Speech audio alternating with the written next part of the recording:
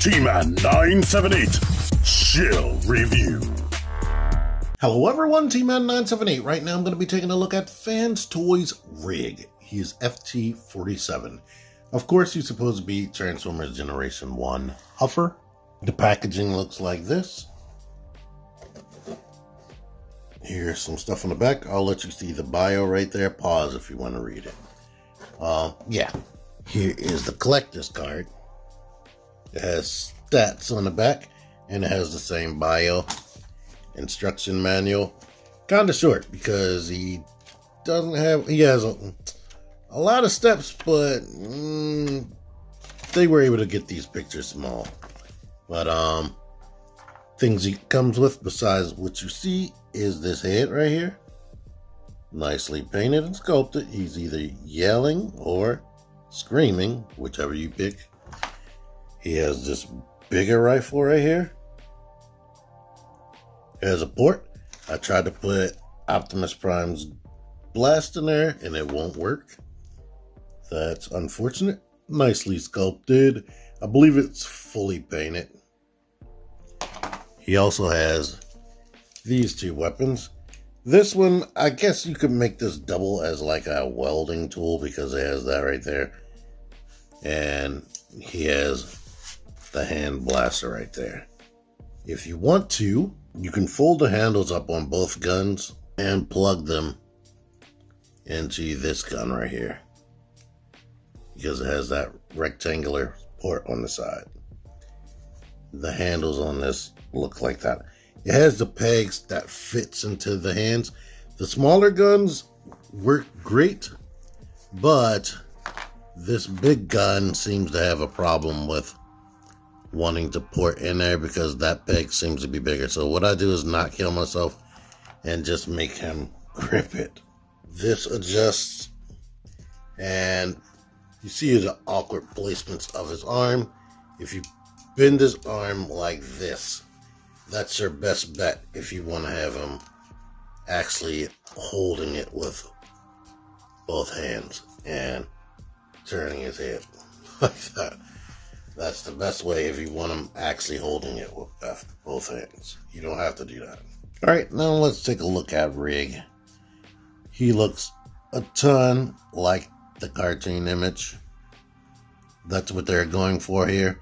Like the disproportionate shoulders, instead of the shoulders being like up here where they should be, they're spread out and they bend at an angle, which was actually cartoon accurate. And if I could find my G1 toy, which I can't find it, I would actually show you. But here's a close-up on his face right here. Like, super way more cartoon accurate than the Batcave one. And as you can see, he has that sparkly sheen to him like Fans Toys and Robot Paradise like to use. Wink, wink. But, yeah. Only thing throwing it off a little bit is this part right here. But, yeah. You've seen him without that logo. It's driving me crazy. He's about to get a logo. Now, what you might not be able to tell is the arms aren't pure silver. They're like a brushed nickel type color. Like, they're definitely not completely silver. There's a hint of like brown in it. I said it's brushed nickel. That should be good enough for you. But when I opened him, he doesn't come like this per se. The legs were together and his waist was turned around. Basically, all I had to do was turn it around. Pig for Life, I saw in his live stream that he said that this flap right here was above the head. When I go to transform him, I'll let you see that flap, or you can go watch Pig later. Well, let's get into the articulation. The head can look up, and it can rotate. There you go with that. The shoulders go out to here. They rotate right here. You get a 90-degree bend here, rotation right there. The hand rotates, and the fingers just open up that wide right there and shut into a fist. If you have a problem where while you're moving this panel is like going down like that, that's because this is supposed to be up. And his backpack needs to be pressed into there. If it's not, that's what's giving you that problem. You do get a waist. You get a little tiny ab crunch. You see it coming out right there? I actually opened that up, and I'm going to show you the footage after I finish all this. But legs go out to the side that much. Swivel that much. Go back. They come forward to here before you have to move the crotch panel. But you can kick all the way forward. And this is what you're working with if you're looking at. Want to know what that looks like. You bend slightly more than 90 degrees. And you get ankle pivot. And the foot actually rotates. So maybe that's useful to you. But yeah. Here's that footage. Alright, here's this footage of me taking off his butt plate so I can get at this ab crunch. That is literally the tiniest amount of ab articulation, and it's nice that they added it, but it's almost not worth it. Be careful taking this apart, because this thing that makes the legs ratchet, it has a spring on it, and that fell on the floor. This is the...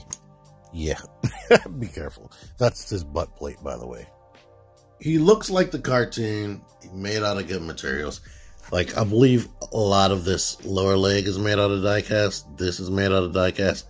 And most of this chest and some of the components inside of the backpack are die-cast. So, yeah, he looks like what he's supposed to look like. If I had one complaint, I wish the foot could rock forward and back. Because that definitely helps with posability. And here he is with one leg forward, or with the crotch skirt pushed forward a little bit. I mean, he wasn't the most dynamic character. So what you gonna do? And unfortunately, you do have to worry about things like his arm does not stretch outward all the way due to how he's proportioned. But like I said, it is accurate. The easiest way to swap heads, I'm gonna move that out the way so it doesn't get in the way, and pull this away from there. Now we can just turn that around, grab his head, and slide it forward. The hinge looks like this. So now we can take this head, put it on there, plug it, and bring it back around. Let's go make sure that the arms are in their place. Snap that back together. Bring this part back down. And now he's, hey, aren't we moving the parts over here? Or whatever you want to make him be doing. But there you are that. I forgot to mention that the labels I'm using, or the stickers I'm using, are called repro labels. See that up there? It's from a company called ToyHacks with an X.com. You can order your own thing. Oh, if anybody asks me that in the comments, I'm not replying. If I asked that question and then you are still watching, go down there and delete that question. I feel like Braun is taller, but they're kind of the same height. Here's Masterpiece skids for Carbot comparison right there. Here are all the initial Wave 1 mini bots right here, through various companies and whatnot. Official, X-Transbots, Bad Cube, Fans Toys, and Optimus Prime, of course, MP44. And here's Bad Cube's Huff, a figure that has been comfortably living in my collection for the longest time. Only notable difference, well, main thing is he's a little bit shorter. The face is a little bit less cartoon accurate. The arm placements is less accurate. Die cast only in the feet. Sorry. It has double jointed elbows, so it does bend more than 90 degrees. This is the backpack, which is less cartoon accurate. You still see this detail back there. But yeah, they pretty much come with like the same amount of accessories. The Fans Toys is definitely significantly higher. And he doesn't have the crotch skirt thing that actually moves, and I will admit I do like that. I hate crotch screws, so there you are. Alright, I said feelings on robot mode, so yeah, let's move on. You should have been paying attention. I'm not going to rehash what I just said. First thing I'm going to do is shut the hands, and I'm going to rotate the fist this way, keeping the elbow bend forward. But there may be some minor alterations on the way. I'm not going to kill myself with that. Then I'm going to rotate the feet this way on both sides. Rotate this. And go ahead and lift this up right here on the side of the body. Lift that up. And go ahead and pull this off. Pull this away from there. Move the arms down and out to the side, really. Down and out to the side. Now, we can pull this away. There is a secondary hinge right there. So we can get that away. We can actually shut this now. But these wheels actually pull out and click. So there's that. There's a peg.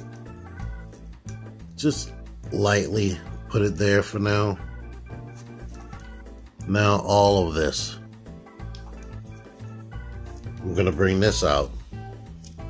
This may or may not fold on you, but I'm just letting you see that now. Make sure it stays like that. Bring that down and bring this panel out. Go ahead and lift this up. And now it kind of like locks in right here, but it pegs in up here. So what I'm going to do is unpeg that and move that out right here. Same deal over here. Put my finger in there, pull that peg out, and I got it to completely loosen up. Alright, now we can, all of this was accordion like this. I'm going to unaccordion and move that down there and just leave it dangling for a second. Back here, this was up like this. We're going to bring this away from there. This thing right here pushes in right there. I'm going to slide it away from the body as far as possible. And then I'm going to go ahead and move these wheels out here like this, so I can actually push this forward. And now I can move one wheel out until it clicks, and move the other wheel out until it clicks. And now I'm going to bring this panel up while bringing this one back down.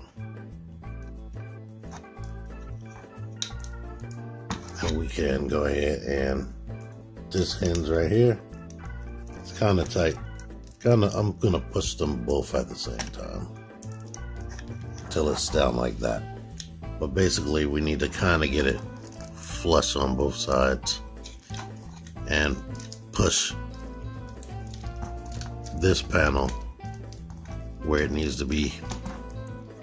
It needs to be on that peg right there.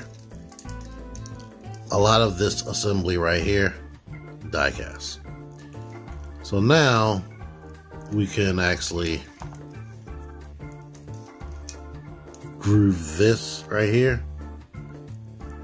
It grooves behind the little arm cavity. So now we can push this down.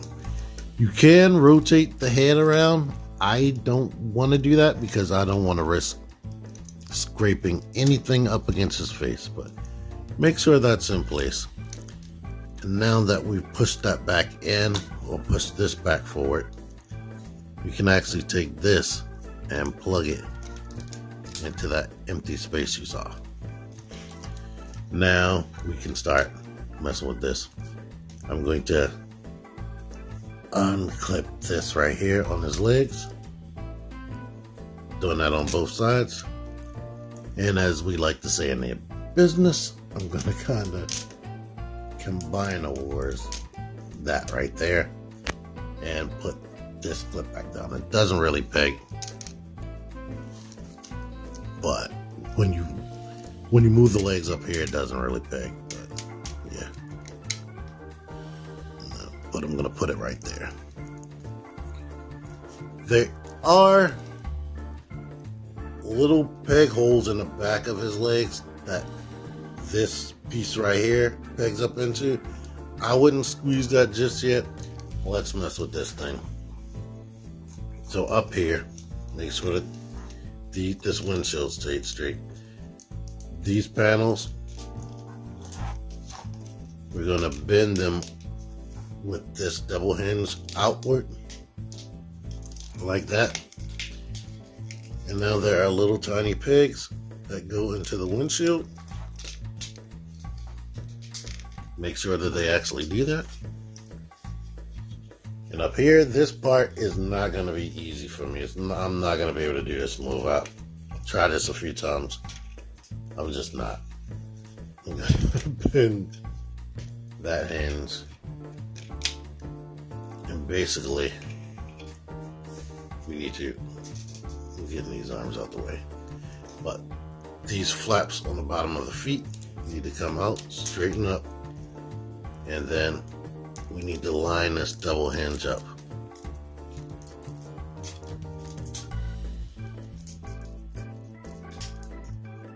Like this. Do that on both sides. And now we can bring these two pegs need to fit into there, while these two pegs go like kind of behind this. But basically, line this up, keep maneuvering those hinges back there. What's even more difficult is this peg needs to go into there at the same time. So basically, try to get one side going, open that up wide enough so that the pegs can be in between there, and get the one side in and peg that in. Then we should be able to slide this one in and that one in. And then back here, these two flaps or slits, or those two flat parts need to go into a slit that's right there on both sides. So let's do that.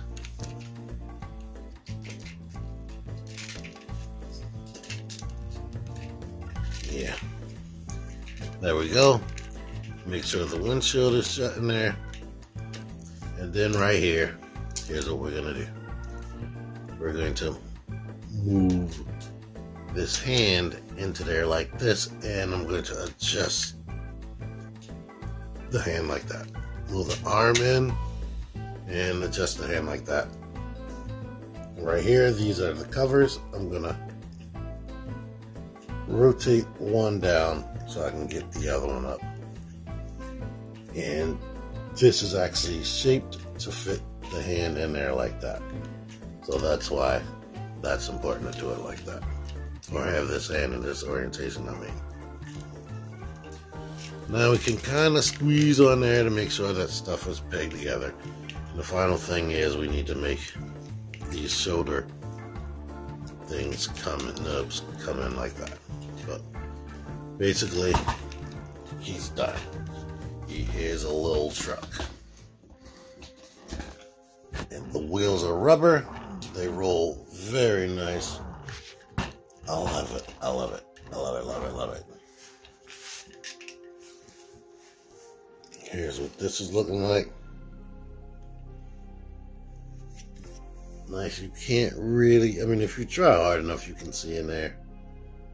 Yeah, I can see it with my naked eyes, but the lighting here is what it is. And make sure that certain stuff is squeeze it where it's supposed to be squeezed. This is what this looks like. You don't gotta look under there. Plus, the rear end of a tractor trailer or a truck like this is usually hollow back there. So yeah, only like road body kibble. Now, if this was a real truck, this could pass as a real truck. Only thing is you can see in there a little bit, and there are no seats. Back here, there is a little hitch right there. What you're supposed to do is take this gun right here, and I'm gonna go ahead and put these weapons on there as well. But basically, that can rotate back there, and it grooves between this. So now you can have like an anti-aircraft type thing, or you can bend it down and now it's just stored back there like this. So yeah, here's everything that comes with them except this extra head. Or if you want, you can take MP44's trailer, groove it in there the same way, because there are a little gap right there. Groove it in there the same way you did the gun, basically. And now he can pull MP44's trailer. Isn't that awesome? And it can turn about that much before it's bumping. And let's see if he can actually fit inside the trailer. Need to take the roller out. But yeah. You can actually fit in there completely, totally. Like there's nothing hindering him. That is freaking awesome. That he's small enough to fit in there and roll out. That is very, very cool. I wonder, did they plan for that, or is that a happy coincidence? Here he is next to Fans Toys Hunk. The hardest part of this review is remembering how to transform Hunk. Simple transformation, but that final last step was holding me up. I had to watch my own how-to video. And the last thing for this show is this comparison with the Bad Cube Huff. You can definitely see through this windshield and see that it's empty in there, completely hollow. In comparison, like, wow, picking them both up, this is probably twice the weight. This feels so hollow. It feels like a nicely painted freaking Generations figure. In comparison, it doesn't look, it has a Masterpiece look. It has plastic tires, plastic everything except the die cast back here. That's where all the weight is. Like, I can't even put my finger right here because the feet are die cast. Everything else, this is like super hollow, as you can see. But yeah, it also has like no compatibility with the MP44 trailer, because when it was designed, it was designed to work with MP10. Like, I can set that there. Actually, you know what? I might be lying. It's a happy coincidence that this is actually fitting on that. It's not a secure connection. I'm sliding it between this. MP10, you're supposed to actually groove it into these two pegs. But yeah. As I just want to be done with this right now, I like this car mode a lot.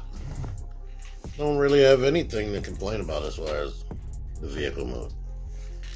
I say a car mode. Maybe that could have been painted or something, but I like that you can store the weapons. I like that you can use the MP44 trailer.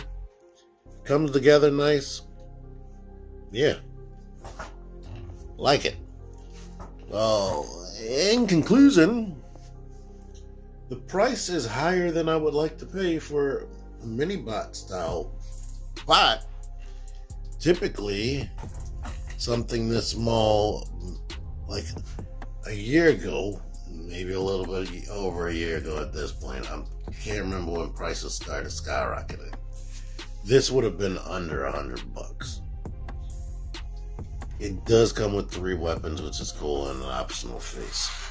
So maybe that added to the price, but it's cool. I can't say it's not worth it if you really like Huffer. It's a very, very good Huffer.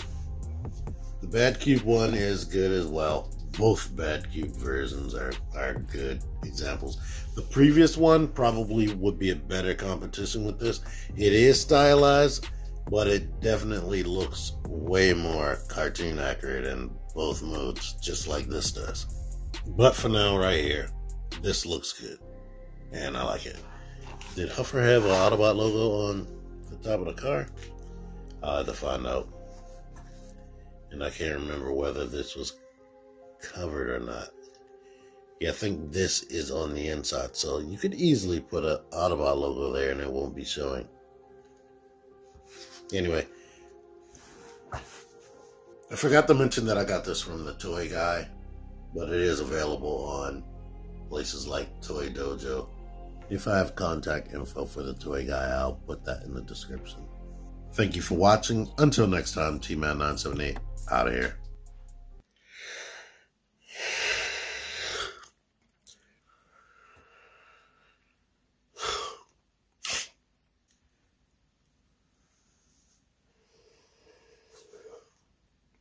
Figure action.